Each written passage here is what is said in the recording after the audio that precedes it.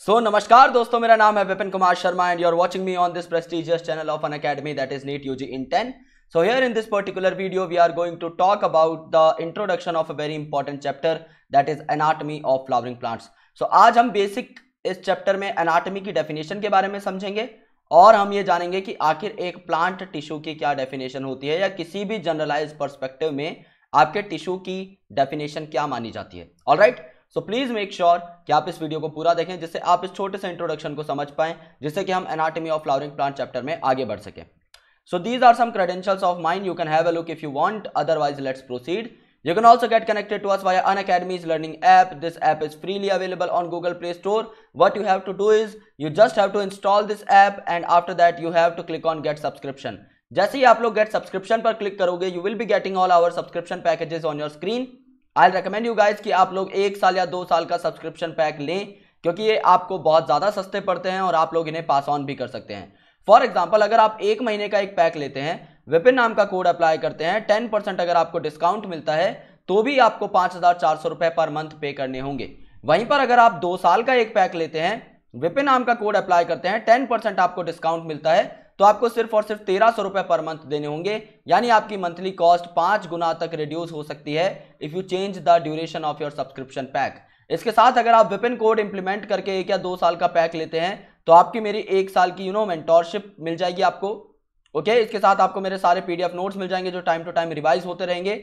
आपको DPP sheets, काफी सारे ऑब्जेक्टिव्स और मेरी बुक की हार्ड बाउंड कॉपी मिल जाएगी at your house, at your home as a gift. आपको करना क्या है, विपिन कोड को इंप्लाई करना है और मुझे स्क्रीनशॉट भेजना है at my social media handles, जिसका लिंक मैं आपको एंड वाली स्लाइड में दे दूंगा. सो प्लीज मेक श्योर आप इस कोड का यूज करें. अब अगर आप थ्योरी को पढ़ेंगे, दिस इज इंट्रोडक्शन, तो इसमें कुछ खास नहीं है लेकिन कुछ बेसिक बातें हैं.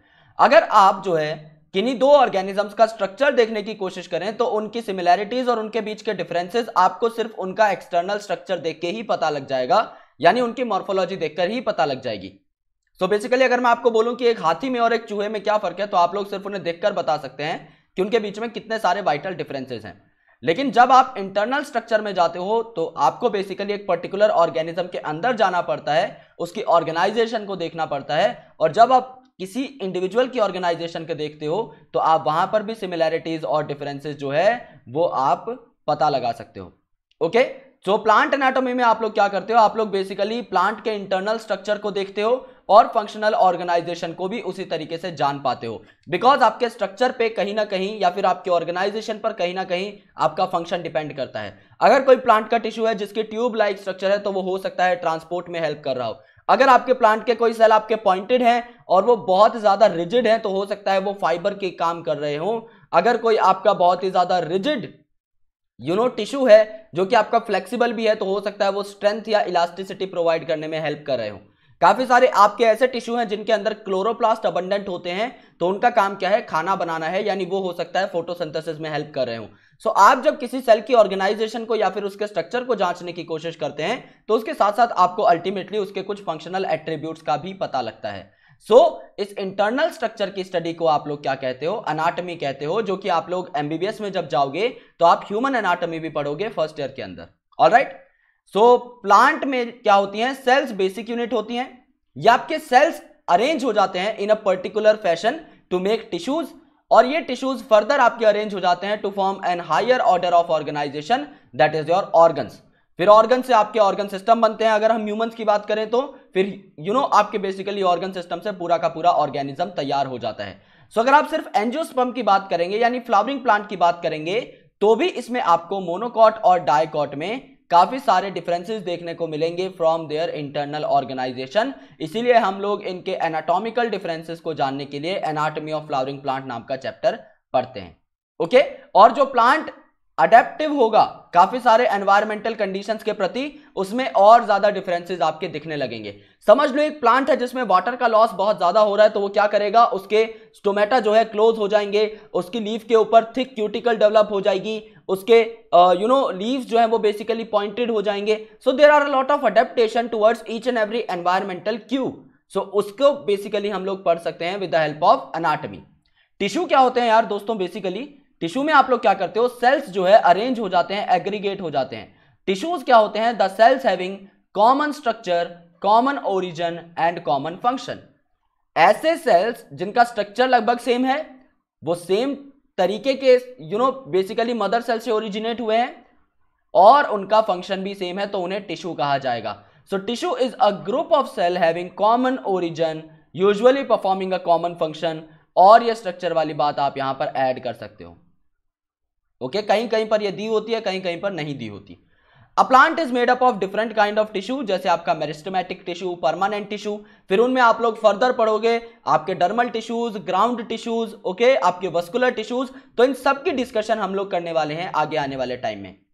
टिश्यूज को आप लोग नॉर्मली दो मेन कैटेगरी में डिवाइड करते हो। पहला आपका मेरिस्टेमेटिक, जो कि डिवाइड करके और टिश्यूज बना सकते हैं और सेल्स बना सकते हैं, और दूसरे आपके परमानेंट टिश्यूज जिनमें डिवाइड करने की पोटेंशियल कैपेबिलिटी नहीं होती। सो अब अगले लेक्चर से हम लोग जो है मेरिस्टेमेटिक टिश्यू के बारे में बात करने वाले हैं, जो कि फर्दर अलग अलग टाइप की हो सकती है, जैसे कि आपका प्राइमरी मेरिस्टेमेटिक टिश्यू, ओके, जिसमें आपके basically root apical meristem, shoot apical meristem, आपका इंटरकैलरी मेरिस्टम, ये सब आते हैं। और दूसरे होंगे आपके सेकेंडरी टिश्यू, ओके, जो कि आपके मैच्योर्ड प्लांट बॉडी में डेवलप होते हैं, जो कि आपके सेकेंडरी ग्रोथ में बेसिकली काम आते हैं। सो यहां पर आपने क्या सीखा कि एनाटॉमी जो है वो बेसिकली डिफरेंट हो सकती है डाइकॉट और मोनोकॉट की भी, जिसको जानने के लिए अडेप्टेशन के दौरान किस तरीके से आपका सेलुलर मॉडिफिकेशन हो रहा है उसे जानने के लिए हम लोग एनाटॉमी पढ़ते हैं।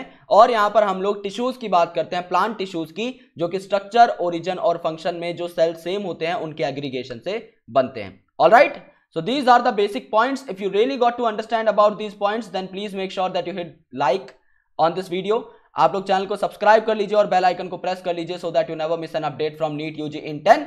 अगर आप लोगों को अनअकैडमी पर मुझसे लाइव पढ़ना है तो आप विपिन कोड का इस्तेमाल कर सकते हैं, और आप जो है इस कोड को यूज करके मुझे स्क्रीनशॉट भेज सकते हैं मेरे टेलीग्राम चैनल या फिर मेरे इंस्टाग्राम हैंडल पर। तो आप लोगों को जो है सारी की सारी मेंटोरशिप पैक में एनरोलमेंट उसी दिन मिल जाएगी।